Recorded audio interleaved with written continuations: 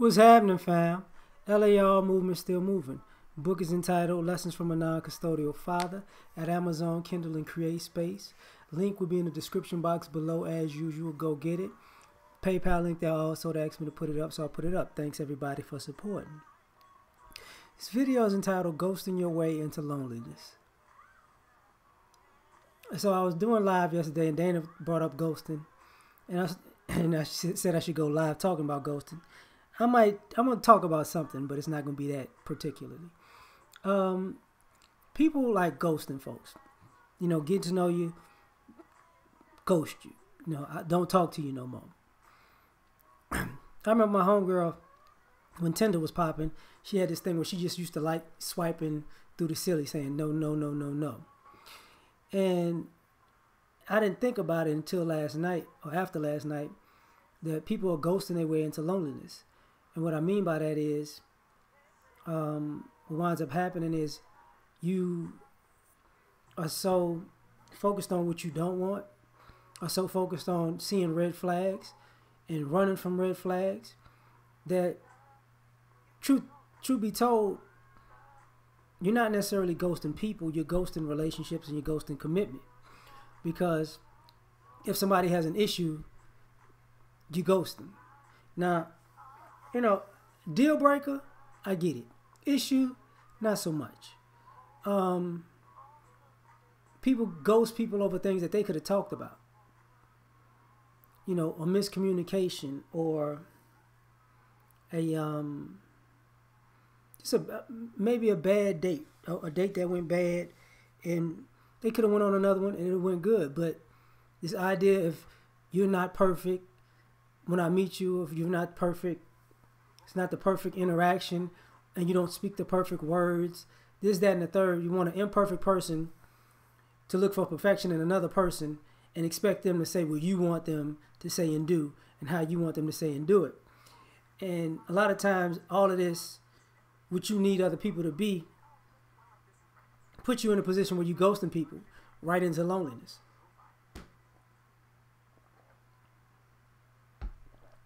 So, what's interesting is not wanting to take credit that you ghost yourself into nobody else.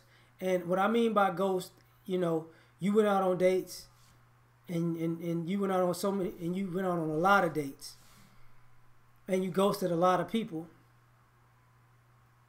But I could say half of the people that you ghosted weren't that bad. They probably were good people. They probably were good for you. But you saw something you didn't like, or you thought you didn't like, or you assumed that was there that wasn't with those type of people, and you bounced on them. So when you bounced on them, you might have saw them in a different situation. It was like, man, you know, because it's different if you didn't speak to the person and you saw them out again. You're like, man, I could have hollered at that person, but I didn't. But you actually had the chance to, and it didn't go well. And when the other person doesn't know what they did to get ghosted, a lot of times that's immature, insecure. It's kind of like a sucker move. Like, because if a date goes bad and the two people know that it went bad, if an interaction goes bad and both people say, oh, okay, this might be we might wind up going our separate ways after this one. That's understandable. But a lot of times when people get ghosted, they feel like they don't know what happened. They can't even explain what happened or how it happened. They don't know. And it's to your discretion. And sometimes you're ghosting people because you got somebody else on your mind, or you with somebody else, or you know, or you don't want to get close to this new person because it might close the window to this other person that you want that doesn't necessarily want you at that moment.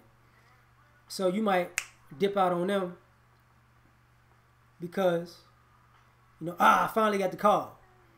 Or you're with somebody and you ghosted this other person because you went back to who you was with but the person you ghosted never knew you was with anybody in the first place.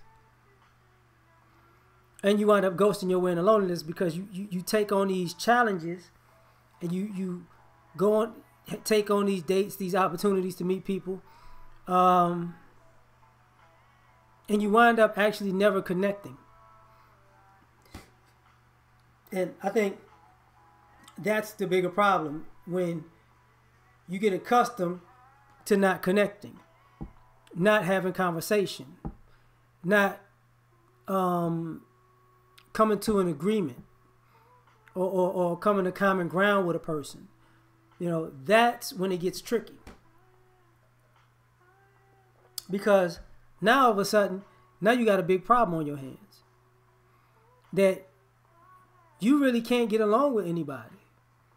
All you can do is ghost somebody. It's kind of like, you want, like if somebody hollers at you and you don't holler back, they supposed to know I don't want to talk to them. Yeah, they'll figure it out, but you could have told them that instead of just never replying. You know what I'm saying? Or don't tell somebody good night, I'm going to holler at you later, and don't never holler at them later, I think intercourse comes into play. If you get what you want, you ghost them, right? I got it, I'm out. And if you keep doing that, you might want to build a connection with somebody, but you don't necessarily know how to connect, or that person that you want to connect with doesn't want to connect with you. So you ghosted your way into loneliness because you just flat out karma. Same thing when you use people for dates and meals and whatnot, right? You ghosted all these people after you got what you wanted from them. And then you go through this drought where nobody's taking you out. Because you don't know how to appreciate a date. You just can't handle that. So what winds up happening is now you're in this situation where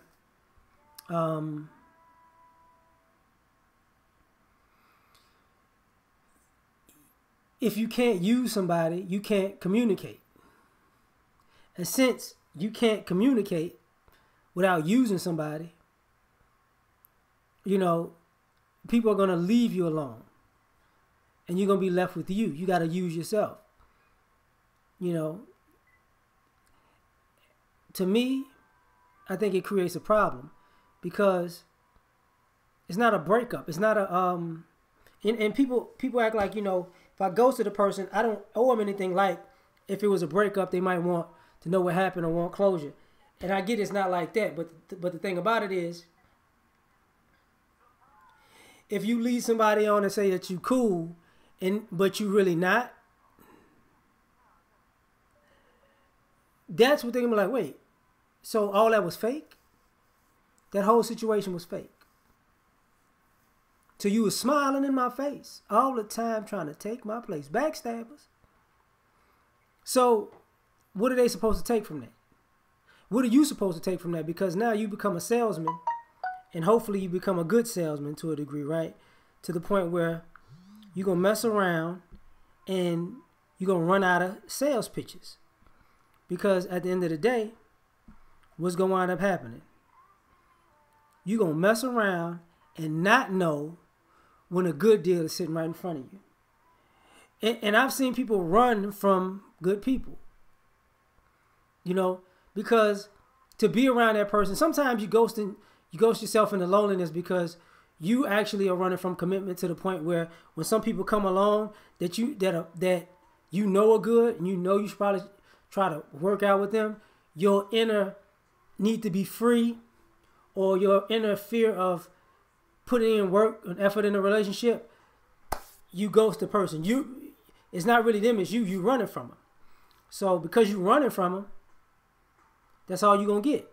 You know what I'm saying? That's all you're going to get. And then you're gonna run from so many people in so many ways that you're going to run out of real estate. And it's just going to be you. In the nothingness of of all the people you ghosted. You have a graveyard of people you ghosted and no real people to be around. That's just my opinion. Catch y'all on the next one. Like, share, subscribe. Peace.